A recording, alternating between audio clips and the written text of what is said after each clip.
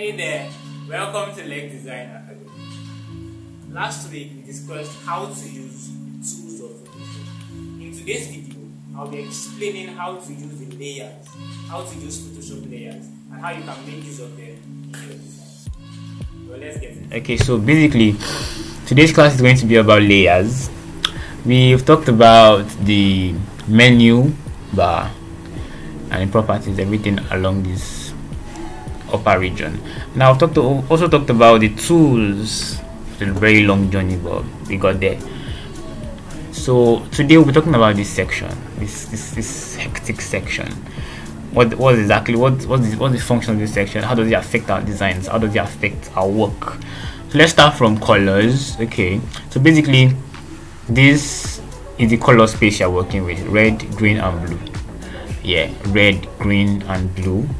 In the fundamentals of graphic design, I explained the difference between the reason we use red, green, and blue for screens and the reason we use CMYK for printing. So now, adjustment layers. Okay, yeah, this is a shortcut if you want to add an adjustment to your layer, which I'll explain later. And this is basically what we'll be working with, the layers. Yeah, these are channels, parts, but this is what we'll actually be working with. This is where you actually be focusing on throughout your design. This is to set the kind of filter type you want to use and the type of blending mode you want to use for that layer, and the opacity for the layer. Opacity is like how transparent it is or how visible it is. The feel for the layer, you can actually lock the layer here. A lot of things you can do. You can mask the layer, you can add text, group, a lot of things you can do. And even down here you can delete the layer. You can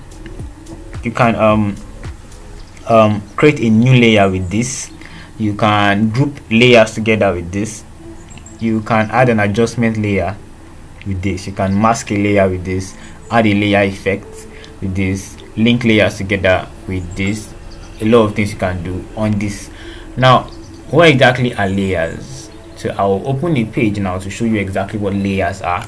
So new, I just like this 3000 by 3000 pixels. Like, do I work with? It's something I really like, so let's just stay with that. That's, for me, that's basically the mobile phone screen, like Instagram square. So that works fine for me. Oh yeah, that's been working fine for me. So yeah, let's do that. So I will name these layers, enter. Okay, now so this is our page. Now if you notice, before we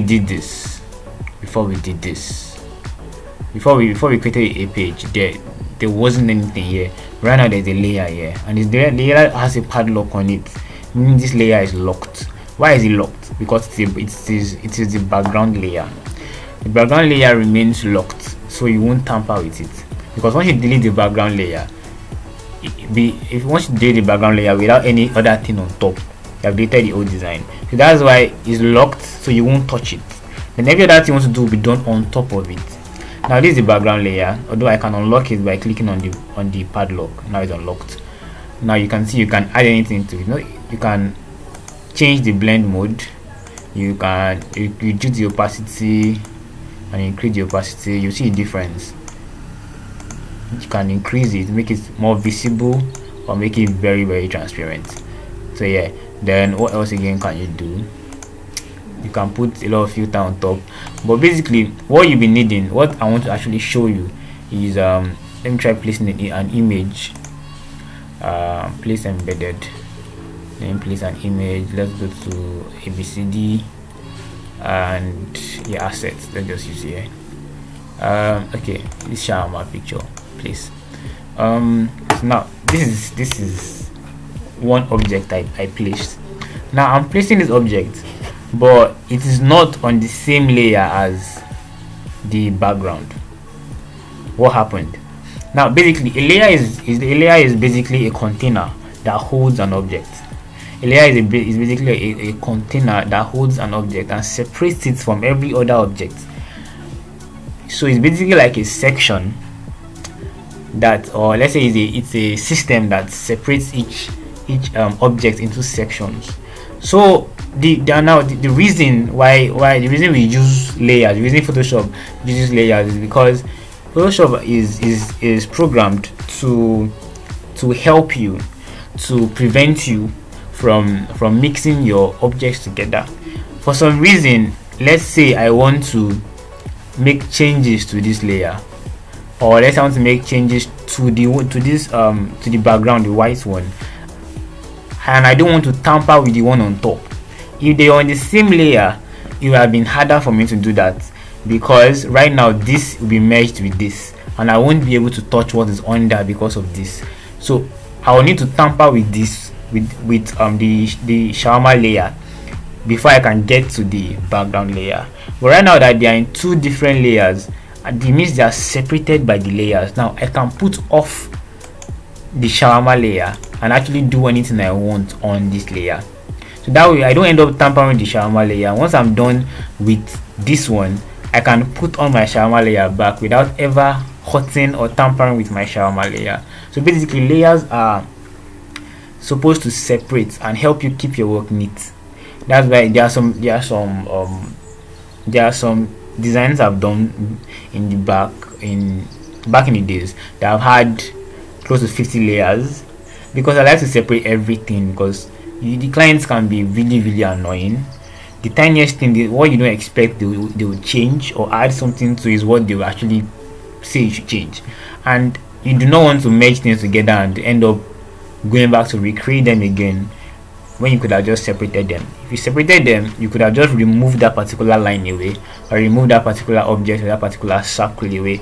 But because you merged the circle with the line and the square and everything, now you have to recreate everything again, because they said they don't want the circle inside. So basically, layers are going to help you to be able to make your work neater and faster, and you can recover them faster. This right here, you can create a new layer here. So this will create an empty layer. If you notice how there is a shawarma in here, the background is there but there's nothing here. So now I can do something else in this place. Let's say I create a rectangle, a circle on this. Now okay, there's a stroke there, but I'm going to give it a different color. So now this is this. Right now it's not tampering with the shawarma because it's on a different layer. So now I created a new layer and I put a different object. Now the layer is the container that's holding the object. Now what's the next thing I can do? Okay, now basically I can group together. To group this, I'll just click on the one I want. Click on I'll select the layer I want to the layers that I want to group together, holding shift, holding shift, the first one and the second and the last one. Then, or I use control, I hold the first one and I use the second one. I use control to hold to click on the second one. That way I can manually click on as many layers as I want. Then I'll just click here, which will group them for me. Now right now they are inside this group. So then but the shorter way to do that is to hold them together and use the command keys Control plus G. It groups of them together, Control G, exactly. But you can actually create an initial group that is empty, then you can now put anything inside the group, but that's not for today. So I'm going to press Control Alt Z so I can go back to where I started from. Okay, then one other thing you can do is you can mask. Sorry, before masking, you can actually add an adjustment layer. But beware, adjustment layers adjustment layers will affect every other thing under that layer. Let's say I create an adjustment layer of, let's say black and white. Now I put black and white on top of this layer. Right now it's affecting everything under. If I was to put it under this layer, it would affect only everything under, but whatever is on top of the layer will not be affected, if you notice. And if I bring it down under here, now it looks as if nothing is affected because it's only on the white background. So anytime you are using adjustment layers, you need to use them on the particular set of layers that you want it to affect.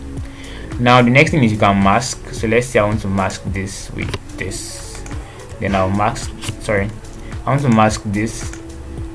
Then I would click on it Now there's a mask here. Mask meaning, so when you wear a mask, it covers some particular areas. So this is a mask. This white is a mask. If I want to cover some areas and reveal some areas, right now it's showing that everything here is white, so I would need a black brush. Let's say I'll need a black brush. You know where to get a brush. I'll change the color to black. Okay, the size I'll increase it a little bit. Okay, so now I would gently stroke this, and if you notice, as I'm doing that, it is erasing. So it's not really erasing. All I'm doing is just hiding it.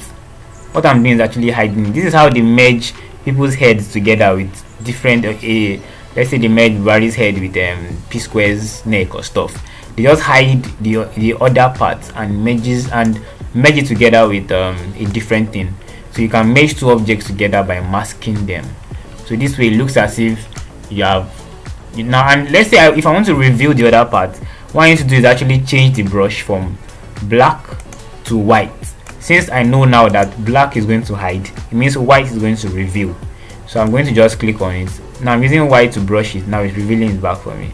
That's basically what masking is, to hide the particular part of your object without tampering with the object. So this is to add effects. You can put blending options, and you find a lot of options here.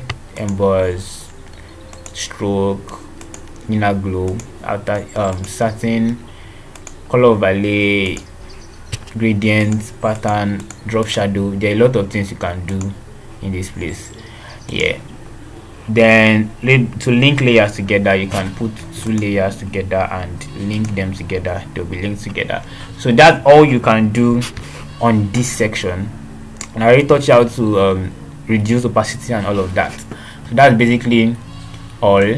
Now there's something I want to talk about this particular section. When you come to Windows, there are some certain